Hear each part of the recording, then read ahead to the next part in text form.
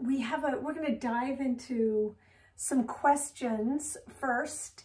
Oh, hello, Kathy. So yeah, we've got lots to cover, and it's February, and since we have an extra day this February, I think we have to cover a little extra something. Okay, all right. So do you want to start talking, one of the first questions that somebody asked us that will be covered for those of you who are participating in the Secret Agent Quilt Along. We're covering this in depth in the mission video tomorrow. But do you want to explain how we pin? Yeah. Because some people who are using open seams for the first time are wondering, they're concerned if they put the pin through an open seam that it's just going to fall apart. Right. So this is a general discussion. We have this often, and whether or not you're participating in the quilt along, that's fine. But one of there are a couple keys to accuracy and stress-free quilting, I think. And Weeks often talks about the fact that you don't want to compound problems. So we always want to start out with good, clean cutting.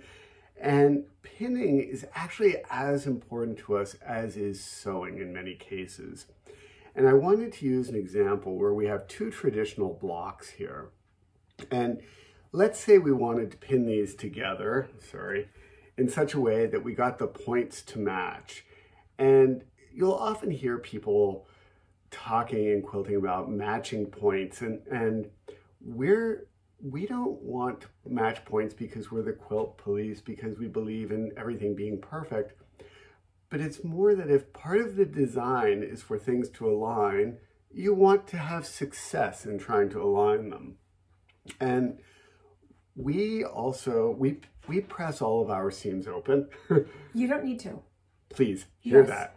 You do what works for you, but we can certainly talk about this. Like, for us, that works. And so... And why we find it easier to press, why it's easier when you're aligning seams to have open seams, but... Yeah. So we press seams open for two reasons. We find it makes the pinning easier, and we like how it distributes bulk. But the key to alignment and pinning, especially if you have triangles, is you want your points to match really, really nicely.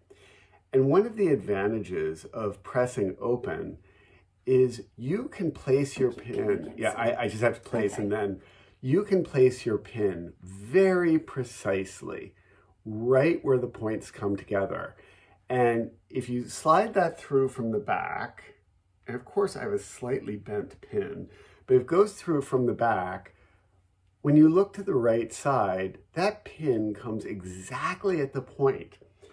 And what I want to point out is that this pin happens to be exactly 1/4 of an inch from this seam. The raw edge, not the seam. Oh, the raw edge, sorry. Yeah.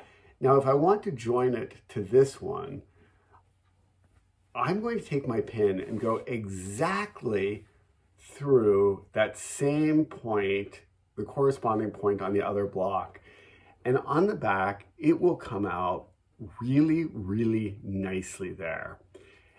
And what's important now is that when we pin, we kind of anchor the pin. And a lot of people who are new to quilting may start pinning from the edge of the block.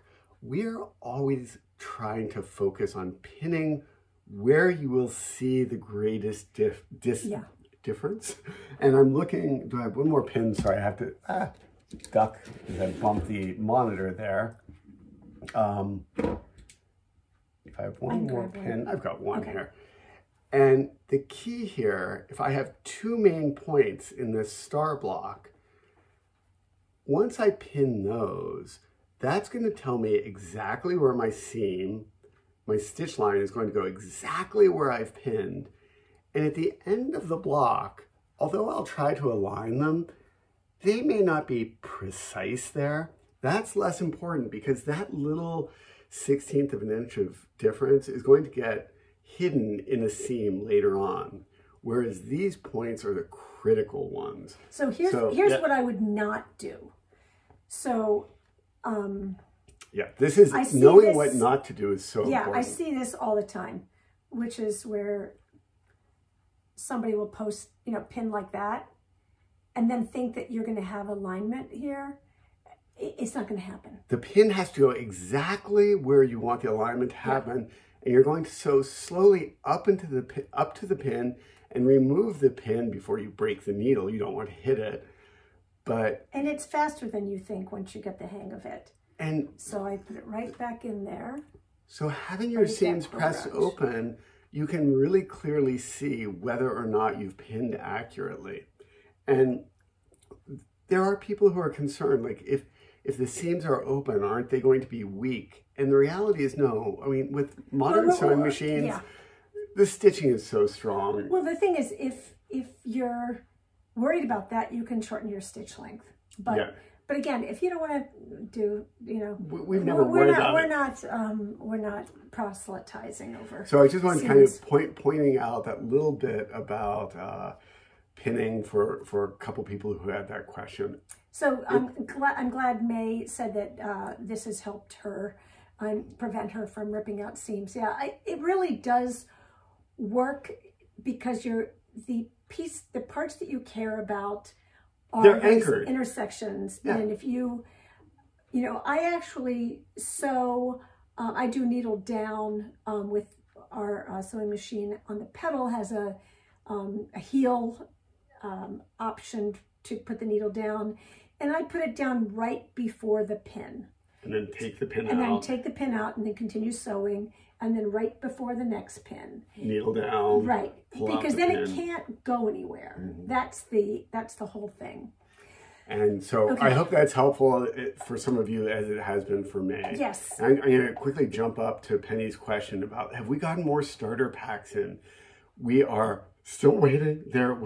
You've talked to them? Yeah. So for those of you who have not been paying attention to world events, there have been terrorist attacks on shipping vessels in the Red Sea, where most of the vessels carrying fabric from the subcontinent. Yes, well, through Asia.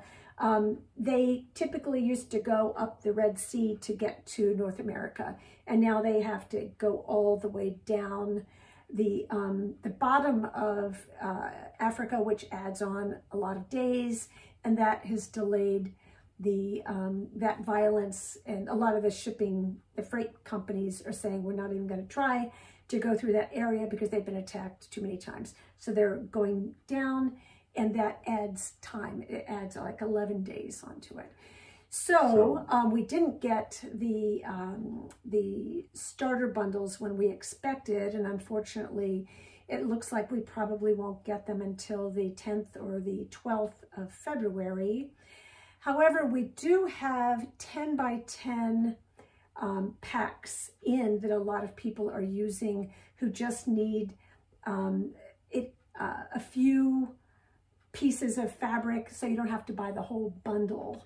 But they're coming. They are coming, and they're actually, the good news is I think the fabric is arriving this week. Tomorrow. It's not like in the middle of it's arriving the at the Atlantic warehouse Ocean. It tomorrow, is arriving but it's tomorrow. Take them so time. It's encouraging. It's kind of like, it's almost like having tracking. It's good to know that it's close. Yeah, but the thing is that then once it arrives in the warehouse, they need to put it in the bundles and to get it to us, and then get it to you. And you know, so we're trying to be realistic and make sure that you are aware that as a result of world events, it's delayed. Yeah, world events really affect quilting. They really do. But we do have the 10 by 10 packs, and many of you, we sold out of them earlier this week, so we got another order in today. Oh, I didn't even know they came today. They okay, came that's today. Good. So we will we'll start shipping them tomorrow. Great. Air ship it. I don't know what you're referring to. Air shipping a fabric is extremely expensive. So I'm not sure whether you're asking us to air ship it or it's not if you think the price of fabric is expensive now, if you tried to airship... Unless you have a private plane you're volunteering. Thousands and thousands of yards, that would not be an option. So, I'm scrolling back up and seeing, Susan, your comment with the pinning, that it helps to have fine pins as it doesn't distort the fabric as much. Totally agree. There's this really interesting balancing act with pins. Some of them are so fine that they're incredibly accurate, but they bend too easily. Some are too thick and distort the fabric. Everyone has their favorites. I love the clover flower head pins. To me, it's kind of a really nice balance, but some people swear by the glass head pins, which are very, very thin. Whatever works for you, please use that. Okay, I do want to get back to... Okay. I'm just trying to keep an order here. I know, I'm trying to keep it based on topic. Okay. So the question about, is there more yardage coming? There is more yardage coming. So we expect, we may get the yardage before the bundles. I would hope so. And we have that black specifically that you're asking about. Yes. We want it too. Yes, we do. We're out as well. And then there was a question about, can you explain why with the cutting diagrams for Secret Agent, some of them spread down as opposed to across the fat quarter in the diagram? And is this because people will need larger pieces later? Or can you just talk about the cutting diagrams and why you have organized them the way you have? So in general, and I don't want to say too much here, but in general, the cutting diagrams, there is a logic to them that you have to kind of trust us on. You will see a lot come Mission 5, which will be released tomorrow. And in general, it's mostly about efficiency. Sometimes it's thinking about what's the easiest thing for you to cut. There's no more big stress over making things fit perfectly, as you'll see tomorrow.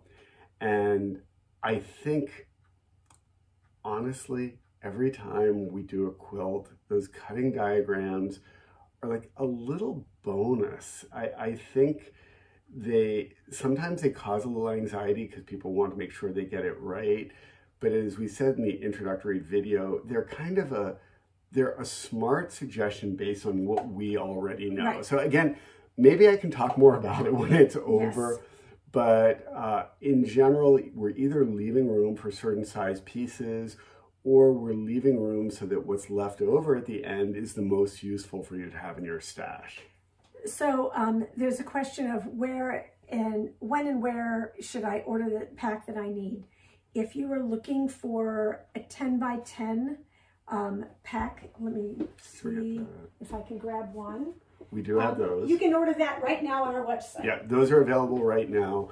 The starter packs, the transparency fat quarter packs, will be available again certainly by mid-February, as soon as we get them in. Here are the 10 by 10 packs, and it's 42 pieces, 10 by 10 of all of the fabrics, but because there's 24 in the line and there's 42 pieces. It's one or two pieces. It's one or two, yes. Oh, thank you, Debbie, for providing a link. And I do want to add one other thing about the question about the cutting diagrams.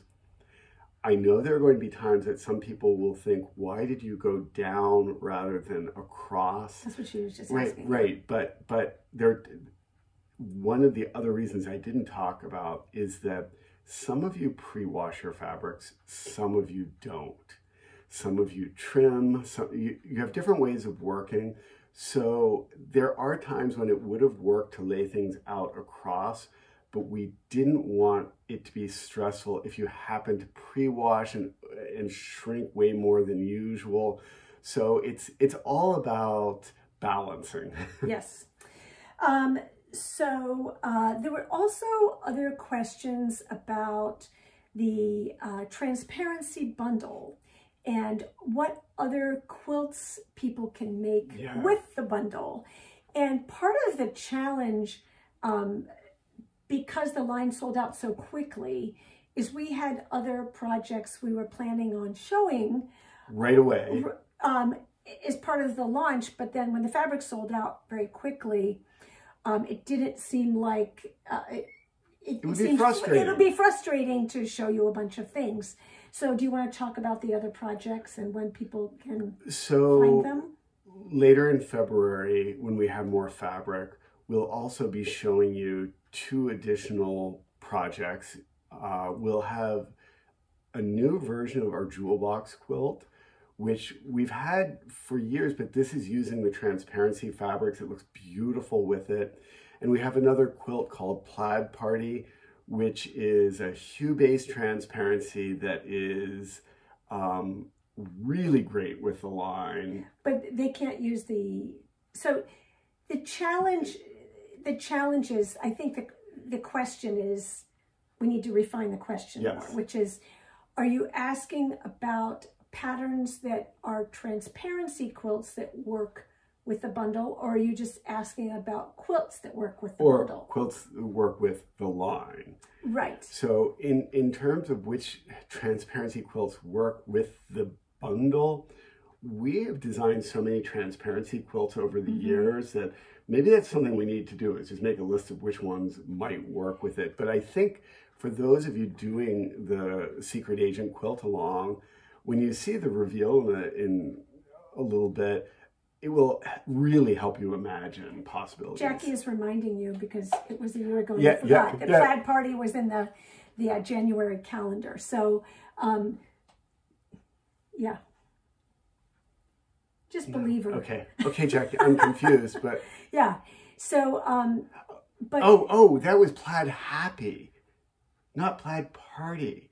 Plaid. No, I was going to say, no, you haven't seen Plaid Party yet. Yeah. That's why I was confused for a moment. Yeah, that's true. Maybe those names are a little close. Well, so Plaid Happy, which I loved, is a very different quilt. That was not a transparency quilt. That was one using our warp and weft wovens. Right.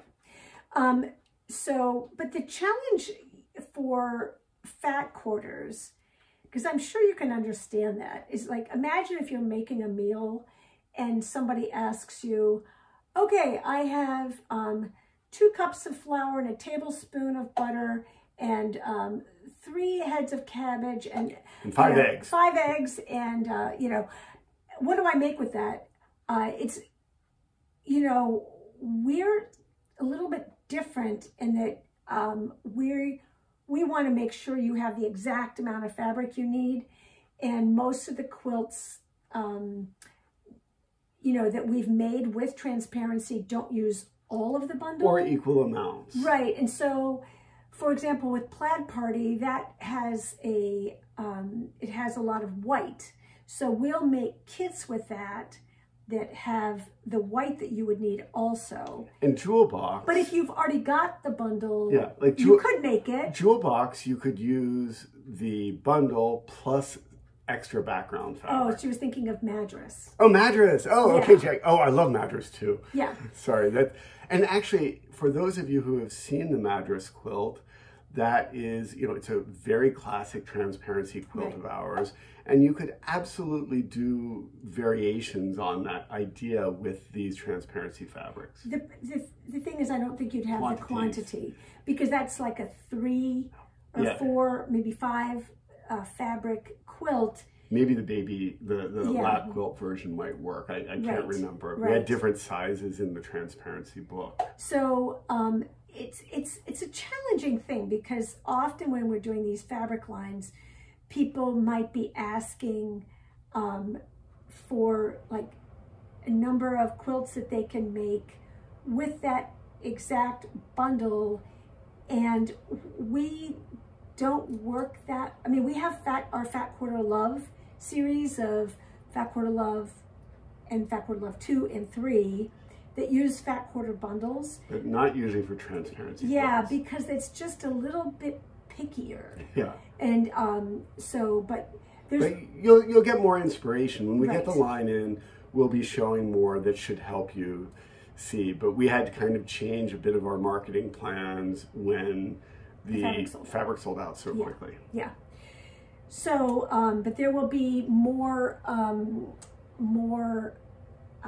options. However, we did design Secret Agent specifically for the bundle. Yeah. So that was a little different. Yeah, that is the best project for the most efficient use of it. But there are others that will use the line. Yes, not necessarily the entire bundle. Right, that are coming. So then there were questions about people wanting to know how we design these patterns and what is the process that we use to design these patterns for both and I think I was really a little bit unclear as to whether they were talking about quilt-along patterns or whether they were talking about regular patterns.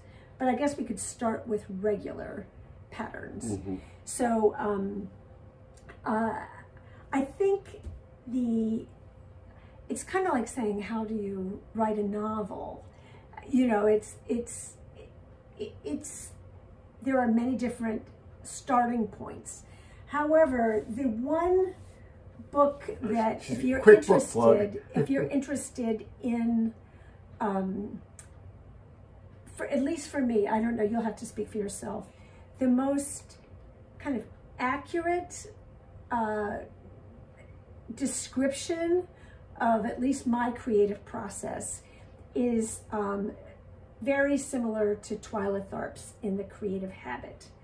When I read this book, I thought, this is exactly she's in my mind. The way I think and the way I operate. And for those of you who don't know Twyla Tharp, she's really kind of one of the great modern dance choreographers. And one of there are a couple of things that set her apart. Not only is she a phenomenal choreographer, but she's very articulate about her process. And I think there are different kinds of creative people. Some people work very, very intuitively, create beautiful work, but aren't necessarily good at explaining their process or teaching their process.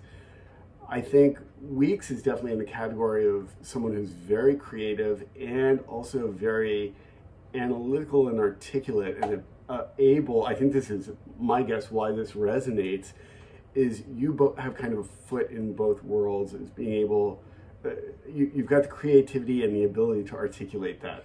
No, actually, okay. Actually, the reason this resonated so much for me is that what I love and what just made me so happy with this book was her description of the creative process being a combination of creativity and discipline.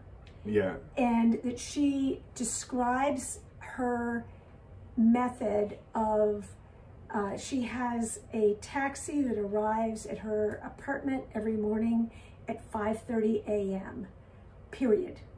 And she goes at 5:30 a.m. and she refers to it as chicken scratching. So in the same way that chickens scratch the soil to find seed, she believes, and I feel the same way, that it's not a matter, you know, when you see it in movies, sometimes people are expecting that there's going to be this aha moment, you know, or that you need to take some vacation to Italy and you see a tile floor that's you eat the perfect fig and suddenly you realize the meaning of the world. You know. And what Twyla Tharp's method is that you show up and you have a structure for your day that facilitates creativity, and you show up and you scratch around, you try to come up with some different ideas, and then if you have an idea if something you see resonates, then you you put it in a box. And the idea is that if it inspired you in some way, you can start to build on that, and that will then start to influence your creative process. And I think I talked about this in my Craftsy class, that we were meeting with a designer who designed furnishings, home furnishings for Target. And at some point, I think it was it Tom Ford, I think, was doing a line for Target. And he showed up at the meeting with an ashtray he had gotten from Paris that was glass and had leather with white top stitching on it. And he said, this is the inspiration for the line. And so it's this combination of finding things, in our case, that are never related to quilting. No. They're never related to quilting. We're not looking at somebody else's work and getting ideas. We're looking at interesting things.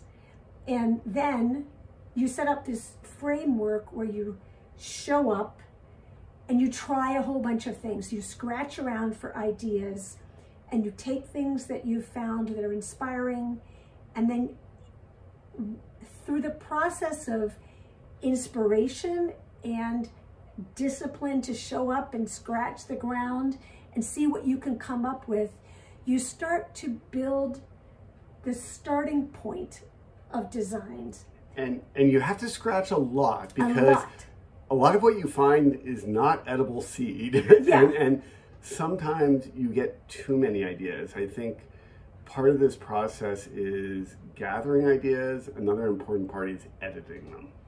And we try to balance the two. And I think we're lucky that we have this built-in collaboration, that we bounce ideas off each other, but we also, we rarely come up with great ideas under time crunches. Occasionally we do. Well, sometimes we have to. Sometimes we have to, but we tend to percolate. For instance, these quilt-alongs that we do, we are often working on not just the next one, but the one after that. Yeah. And constantly in fabric lines and going back and forth with ideas, because we know that if we have 50 ideas, 5 of them may get distilled in the end. You've got to let a lot of stuff go to get to the clarity of the idea. So I do want to just pause. People keep talking about freezing. We have a hardwired connection. So if there's, it's not on our end. So if you're having issues on your end, it might be better for you to watch on the YouTube later, or reboot your device. Or reboot your device, but we're definitely well connected. Yeah, here. we are definitely not having, there should be no problem on our end. And Lorraine, your comment of working out the difference between rocks, rubbish, and sustenance is part of the scratch process. Absolutely. It really is. And one of the things is you don't always know right away which is which. You kind of have to live with some of those, as you clearly know. But I would say, we probably end up making and publishing a 1/10 of what we design, because we both have to like it, and sometimes we both have to have time. Well, but I think often we edit each other's ideas, and we both have to like it, and you know, that's a whole collaboration process. Additional layer, yeah. The Madras pattern is in Transparency Quilts. It's in that book, or it was in our calendar, but it is not it is not a standalone pattern.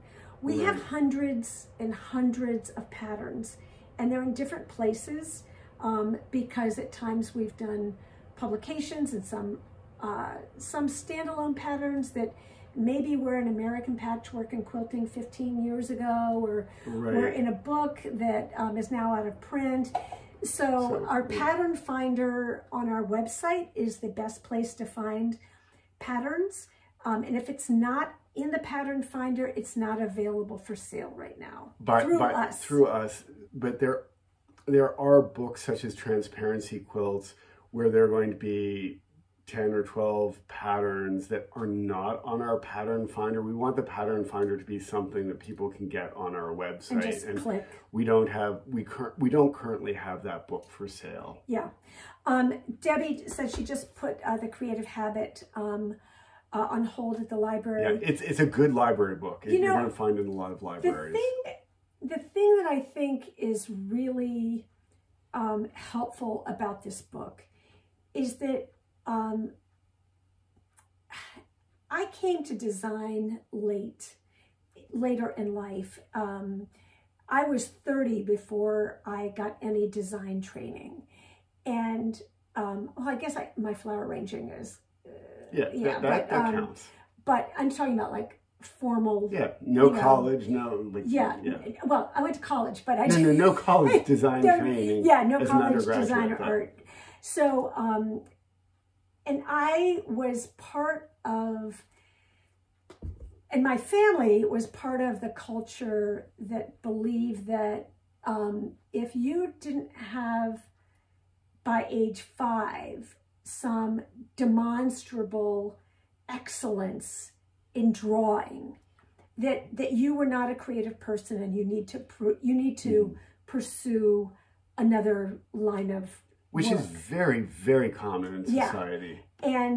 And what I think is helpful about this book, and also Drawing on the Right Side of the Brain by Betty Edwards, that's another one, is that she explains that a small percentage of the world does just sort of show up and have that big aha moment. Fully formed artistic geniuses. Right. Very rare, but it happens. But most of the rest of the world is made up of people who have training and have education in certain design or creative fields, and then they just work at it.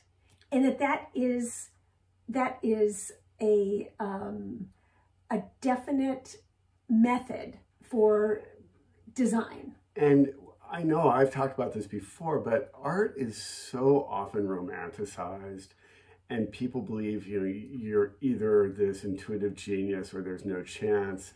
And I liken it to, like, if you were really ill and you went to a doctor and the doctor said, I'm just good at medicine, so I skipped medical school. Yeah, exactly. Doesn't that sound ridiculous? Yeah. And I feel it's the same thing with the arts. Whether you work at it on your own, whether you take classes, whatever that level of training is, work and doing more work begets more work, which gets you more practice and experience, and you make better decisions. And just as a doctor who has 20 years of experience will have a lot more knowledge, the quilter who's been quilting for 20 years is definitely amassed an immense amount of knowledge and craft. But I think also having a point of view, and if you watch Project Runway, I think is also a really helpful way to understand the various creative processes. There are people who are expert tailors who are approaching it from a very technical standpoint. There are people who just drape fabric. I think for quilting, I feel like one of the things that we always start with is the practicality of, is this quilt for a fabric line we've designed? And if so, what is the focus of the fabric line? How is the fabric line organized? And so is the fabric organized in 2 or 3 color stories, or 2 or 3 values, or a background fabric? All, large scale fabrics, small scale fabrics. So we start with, some of the time, we start with the fabric we plan to use and try to figure out how to use it to its best advantage. Or we decide we're starting with a shape or a concept, and then we're going to use solids or something. So a lot of it, sometimes we start with the design of the shapes and the proportions of the finished quilt, and then we find colors and fabrics to work with it. But if it's our own fabrics and it's for, like, you know, we always have to do these promotional quilts for each fabric line, then we're looking at, you know, we've designed the fabric and we've put in place a structure, and then we need to make sure that the quilt uses that structure to its best advantage. And that it works for you and that you're successful with Right. it. And so I think, I hope one of the undercurrents you hear is that this is a process and it's not always an easy one. I see Vicky's comment that this is helpful for you because the creative process takes a long time for you. I think it takes a long time for many, many people, but often you don't see that because you often are just presented with, whether it's a finished garment or whether it's a quilt, it's often, the hard work is kept hidden from a lot of people. Yeah. And even when we're designing a fabric line, there are, oh my gosh, I can't count how many fabric lines. We've gotten 90% of the way through, and right as we get 90% of the way through, we really understand what we're trying to do.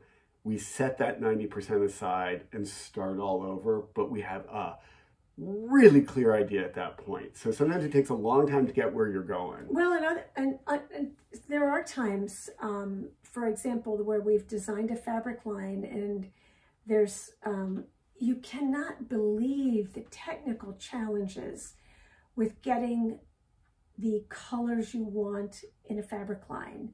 There are things like, if it's the rainy season in Korea or Pakistan or wherever, and the greens are all muddy, or you can't get the pink, or we have been working on this one darn fabric for, it's just one fabric. One fabric. In a line of many fabrics. Yeah, a line of there's 18 one. fabrics. There's one that's been tripping us up because the mill has just not been able to get the color. And we send them the color. Hours and you hours say, and hours. this is the color we want. And they send it back as a sample. And you're like, they don't match. Can't you see this? And like, oh, let's try again. And we always say, like, what didn't you get the first time? And 3 times in a row, it's not the right color. And at some point, it's being sent from, you know, Pakistan to New York to Chicago, and then we have a phone call, and I'm waiting, and I'm like, "Is it better this time?" They're like, "Yeah, it's better this time." And I'm you like, open up, it's exactly the same.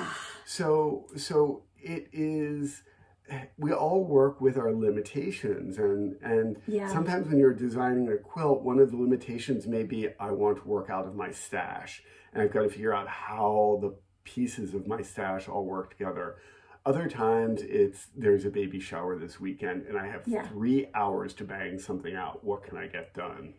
So Michelle is asking about whether she could use the transparency fabric in the spirit pattern, which that's the red, white, and blue one. Oh. Yeah. Yeah, it would probably look... I think you could do that. That you could. And I think that could look really neat in that. I forgot about that quilt. Yeah. And I was going to ask you, can you grab frame of mind? Because I want to just know we've talk shown about this that. Before, but this is a different point of view. I'm going to try to hold it so it's not got glare from the lights. Okay. So when we came up with this pattern, for example, these are some of the decisions that we knew before we even had the whole thing. This started out as a sketch, simple sketch on paper. Black and white sketch. Black and white sketch. And I felt very strongly that this line right here needed to not be in the center. And it needed... Get it really close. That seam needed to not be in the middle. And the reason... The seam of that square. Right. So a lot of the times we're fixated on proportions and certain, what we consider elegant proportions. And to me, having that little sliver was a lot more interesting than having it divided in the middle. Which would have been a much easier pattern. Yeah. But yeah, proportion in this case, we had a lot of a lot of work with proportion. Even that little sliver of black is the sashing. This one.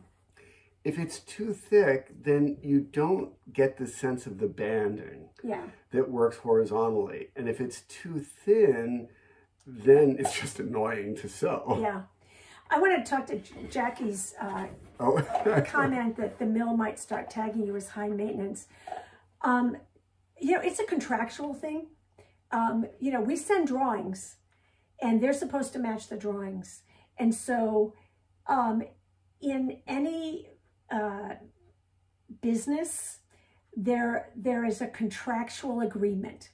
And the agreement is that, you know, we pay our bills on time, you know, we give them things on time, we turn around we meet deadlines. We meet the deadlines. If they send us, you would be stunned that when the package arrives with the printouts to give them approval, it typically arrives by FedEx by 11 o'clock in the morning, and without fail by 11:30, I am on the phone giving yes or no answers. So we don't waste a minute.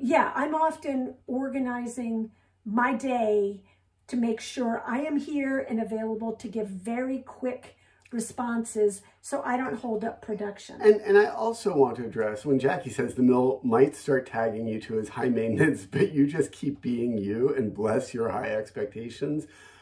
Thank you. But the other thing, we are very fortunate that a couple of the mills that we work with have actually said to Benartex that they like working with us because we make them better. And I don't totally believe that all the time. Sometimes they are probably annoyed. But I do think that with Benartex... And also it's not us, because Benartex is the one that's dealing with the contract. The mill. But the Benartex design team that we work with actually really enjoys, I think, our precision, because we're demanding not because we want to be a pain, but because we have a very clear vision that we want to achieve. But also, we're not going to get paid.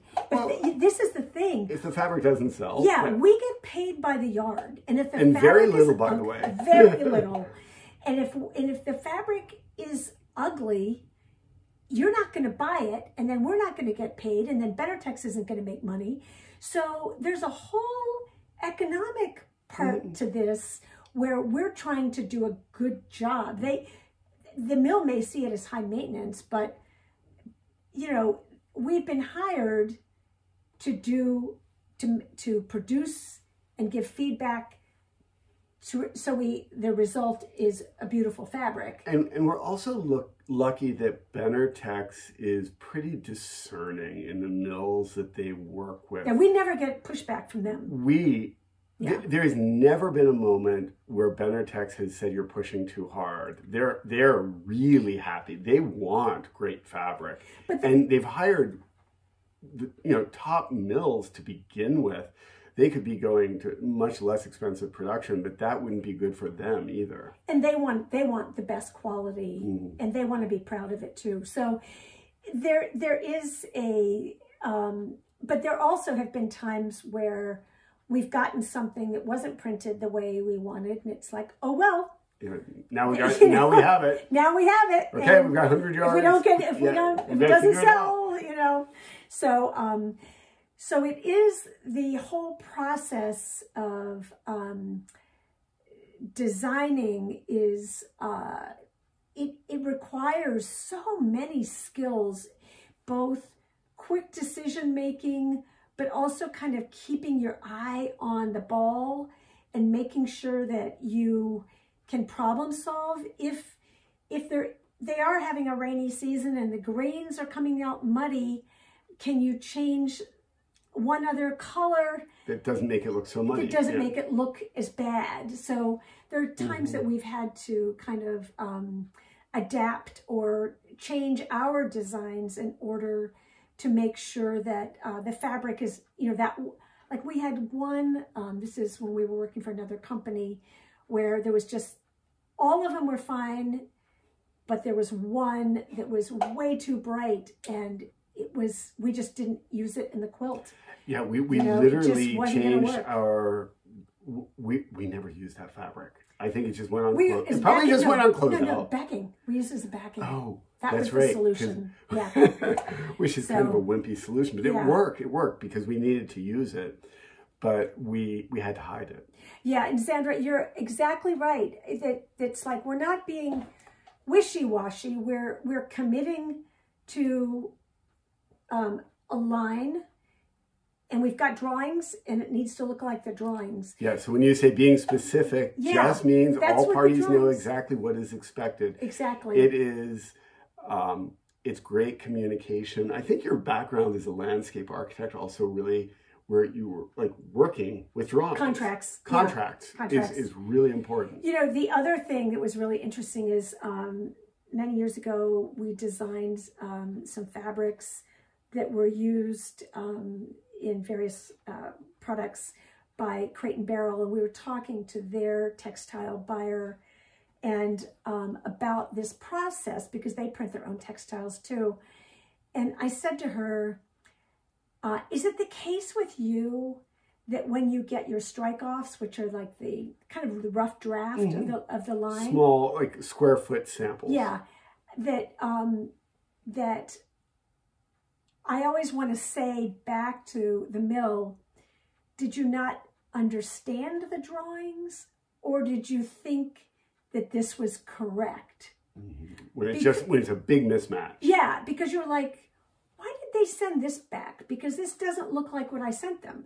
Do they think this looks like what they sent them? Or was this just as close as they could get and they're hoping I won't notice? And I'll never forget that buyer said, it's like you're reading my mind. Yeah, that's my everyday.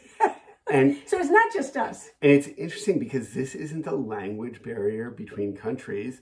You give them a design and they send you something that doesn't look like it. And I think with our prints, the Benertex mills, the first draft we get is actually really good. I'd say it's like, really good. I'd say it's within but that's because of Jessica. Yeah, it's 90 to 95% accurate right away. With another fabric company we worked for, we did some plaids at one point that we literally looked at. What, did we get the wrong? Did we get the wrong envelope? Exactly. This is absolutely not what we sent you. Like what we sent them. And I remember with this one company, we're like, this doesn't work. We need to send revisions. And the second time, it's still wrong. And we realized that in the end, no one knows what we designed. If we can get them to make stuff that looks good together, it may not be what we intended, but... And I have my little conspiracy theory was that they had a bunch of plaids lying around. That they'd already made. And they were trying to just like pawn it off on us. And this other company just didn't really care. They just didn't really care whether or not, they were like, it's a plaid line, you know? So just sort of deal with it. So at any rate, we're really grateful that the design team that we work with is really dedicated to seeing our vision through and wanting to understand.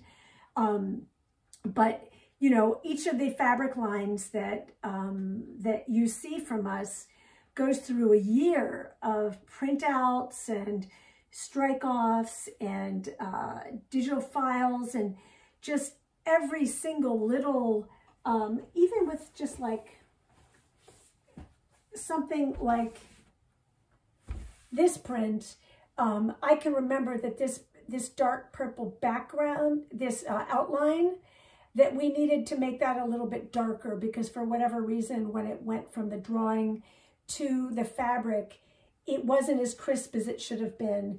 And, you know, and so then we'll go back and forth between, do we need to change the background color and make it lighter?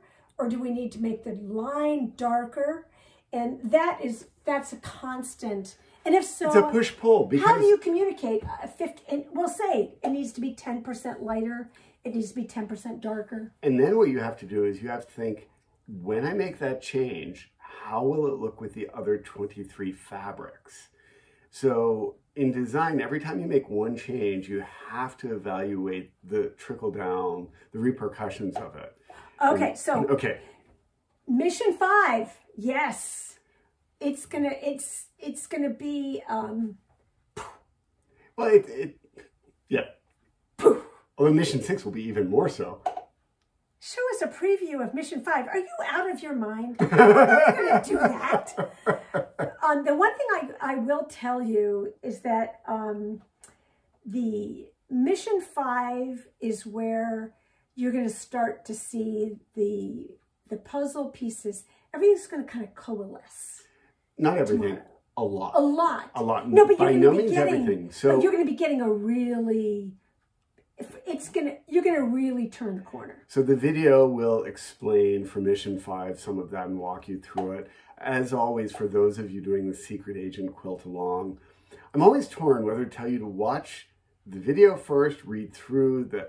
I kind of like the idea of reading through the pattern and then immediately watching the video, so that, but because I see the statistics, I can see some people immediately go to the video. And I'm like, there is no way that they've read that pattern yet. It's too fast. So you do what works for you. But I think reading it through before you watch the video. That's always my suggestion. Yeah. And I think that you're going to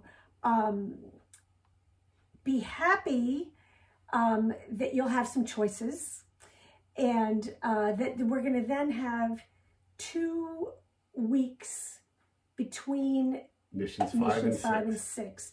Because as a reminder, we're going to show everything on social media with Mission 6. So there will be a reveal of the entire quilt. Of the entire quilt. So if you don't want to see it, snooze the group and our social media. Snooze that feed. So so with Mission 6, it is different from previous quilt alongs in that the pattern will be released simultaneously with an image of the finished quilt. No pressure. But then that means that you will be able to be sharing your progress with the final layout in the group without worrying about it. So Dawn says she prints and reads the pattern and then makes notes while watching the video. Oh, I like that, Dawn. That's exactly the way I would do it. I like when people make Lorraine notes. got a new cutting mat. Oh, you know, it's the little things, isn't it? The little joys in life. Lorraine, we need new cutting mats. I don't know. I don't know how many of you are like me. Just there's a frugality that you need the new cutting mat, but you can't bear the cost of the new cutting mat. So you think like another month. Well, last night when we were recording the part of the video, I told Bill, I'm like, could you move it over? The cutting mat's a little ratty there. A little ratty over there. So anyway. Yes, nice try in getting us to spill the beans. It's not going to happen. But yeah, but I think you're going to have fun with it, and I think those of you who were wondering, like, why aren't I seeing more of the quilt along or the transparency yet? Because it's not time yet. Yes, you'll see more tomorrow. So the challenge with kind of organizing this whole thing was that we felt like there needed to be like an arc to the story, and that needed to, there needed to be a little bit of an aha in 5 before you get to 6. And then a big aha in 6. Yes, and then a big aha in 6. So we hope it's a wonderful month, since this is Quilts First. Yes. We will be releasing Mission 5 tomorrow, Yes. And yeah, and then mission 6 in 2 weeks. That's it. So have a great February. Yeah. Enjoy every last day of this leap month. Maybe we can do a kind of check-in with the special agents, like how we did the fireside chat. Oh, part between 5 and 6. Between 5 and 6. Yeah, keep I think that might be. We gotta look at our schedule. I think we should. She's popping this on me. So. Yes, yes.